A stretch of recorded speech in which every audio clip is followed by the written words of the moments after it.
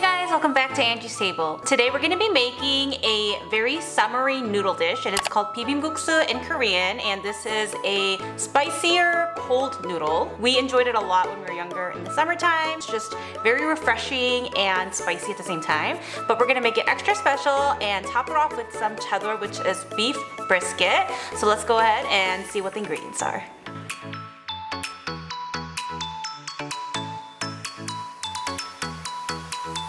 So today we're going to be using this noodle, and this is the noodle that goes into guksu, which is festival noodles. A long time ago, people would eat festival noodles for weddings because it was the cheapest thing to feed a bunch of people. The noodle that goes into that is usually called someon. So is small, and this is jungmyeon. Jung means medium. These are noodles that have medium thickness. So now we're gonna boil some water. This sauce tastes different the longer you let it sit in the refrigerator for. So it's gonna taste different on day 1, and it's gonna taste different on day 2 and day 3. It just gets a little bit better and better, and that's because of the garlic. We're gonna make this while the noodles are cooking and store it in the fridge until we are ready to mix the noodles and the sauce together. Does it get like richer? Mm-hmm. Add in our gochujang. Add in the sugar. I know a lot of sugar goes on here, but trust me, it just tastes better. Soy sauce. Vinegar. A dash of fish sauce. Fish sauce is like my special kick to this because it just gives it a little bit more oomph. Finely ground red pepper. And the garlic. Give this a mix.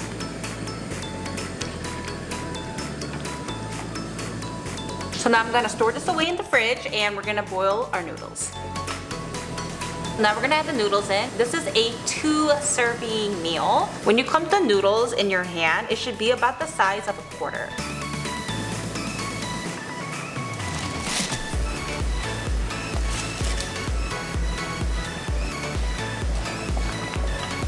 I've actually been using fried pans to cook my noodles these days because I feel like it cooks more evenly and I just have to use less water on top of that. Bi빔국수 is something that Grace and I had a lot, and it was perfect for the summer days because it's just so easy to make.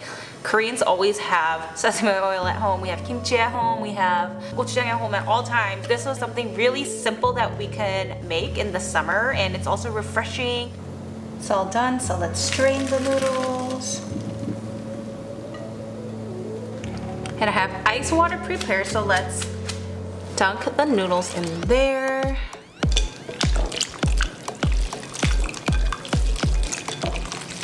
This part is crucial because there's a lot of starch in these noodles, so you want to wash all of it away so that it's just fresh and not sticking to each other kind of feel. So then I put those noodles back into the strainer so that it strains all that starch water away. And in the meantime, I'm going to cut up my kimchi into very small pieces. We're doing this the Korean way.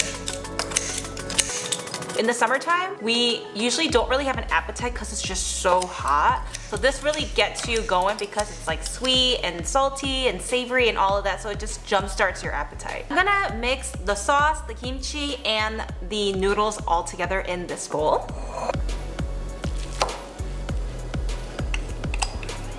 And their kimchi.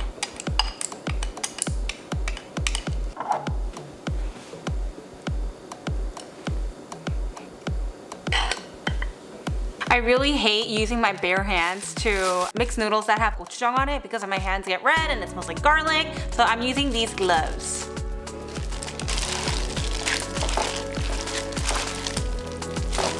I'm gonna thinly slice some cucumbers and perilla leaves because my dad grows perilla leaves in the backyard and it's just so fragrant. I love perilla leaves, especially if you guys are having KBBQ.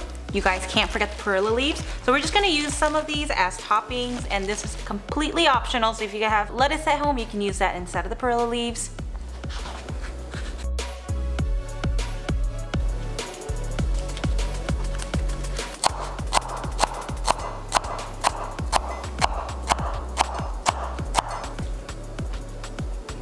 Perilla leaves remind me of summer, like the smell.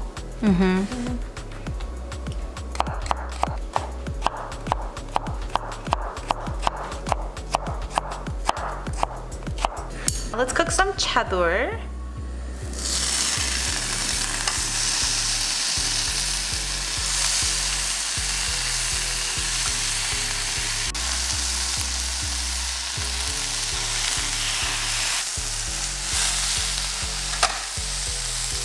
And now let's get plating. Okay,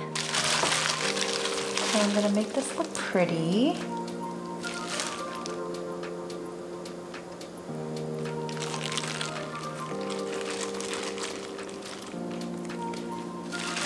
Remember I told you guys with plating, height is key, so that's why I have the noodles stacked up high, and I'm gonna add some of the beef brisket on top. Add the perilla leaves all around the sides. Top it off with some cucumbers.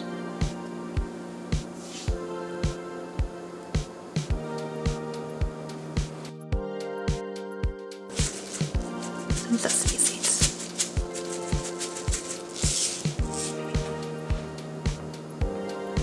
And drizzle the sesame oil around. I saved the sesame oil for last so that the fragrance is the strongest.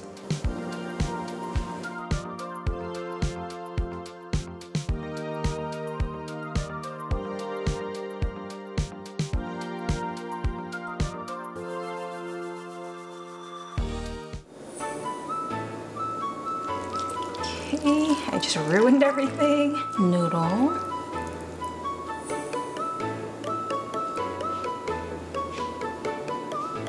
Bon appetit!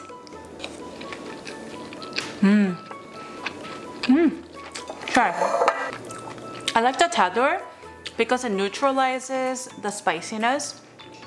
How's the sauce? Do you like the sauce? It's like sweet and what is it? Tangy. Yeah, tangy. And it's like really gonna help your appetite get like a freaking jump start, like I said earlier. Oh, Grace is literally just picking up the bowl and eating the whole. Oh. I'm not eating the bowl. No, like eating the whole thing. So is it Grace approved? Yeah, it's really good. Disclaimer, it is a little bit spicy, but it's so good. So please try it out and let us know if you guys liked it or not.